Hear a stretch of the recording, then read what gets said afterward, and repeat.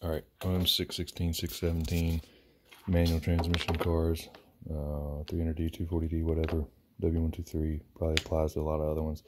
The clutch alignment tool, clutch pilot tool, whatever you want to call it, little plastic deal that centers up the clutch, pressure plate, and pilot bearing. These normally come with a clutch kit. Mine didn't. If you're looking for one, and this has been covered on the internet, but I just want to make a video about it. If you need one, go to Parts House, Advance, bumper to bumper, whatever you have, and look for, and I'm sorry, I don't know if it matches with other part numbers, but look for Dorman 14522. And you're really looking for 1 1/8 inch shaft with 10 spline.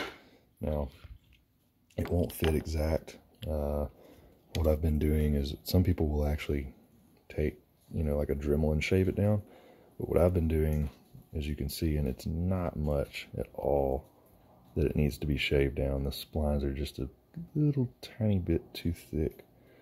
But what I've been doing is sticking it in, and then obviously on the first few I had to make sure it was really level, and just taking a hammer and tapping on either side.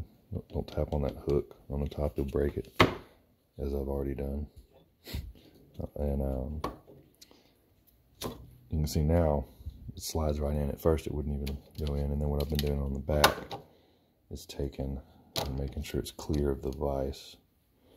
I'm just taking a piece of wood and whopping it out of there like that, and just using a piece of wood so that I don't potentially or hopefully don't mushroom out the end of the tool with a hammer. But now, as you can see, I can line it up, push it right in. It's going to be kind of hard one-handed, but I can pull it right back out. So that's it.